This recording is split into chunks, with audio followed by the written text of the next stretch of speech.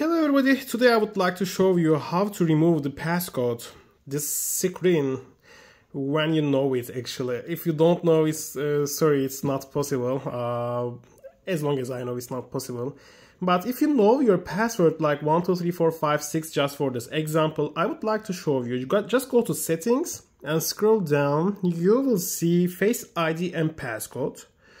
It wants you to enter your passcode one more time, so it's 123456, just an example for this video. It says Face ID and passcode. Just scroll down, you will see turn passcode off.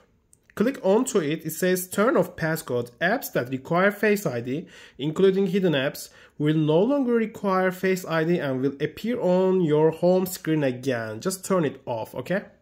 And it will once again want you to enter your password 123456, just for an example of this video. It's not my current actually password, you know, it's too easy.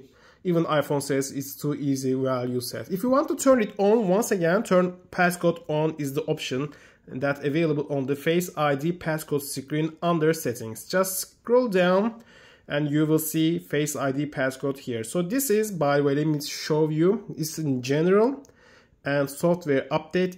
I'm now showing it just for the version 18.3.2. So it might be lower or higher while you're watching this video. So be sure to check it. It may be different among the settings. And also just don't forget to type your comments and also like this video if you find it useful. So this is the way that you can reach out to your Face ID and password. You can also iPhone unlock, turn it off, iTunes App Store, just turn it off. I just turn off this require attention for Face ID as well. Thank you.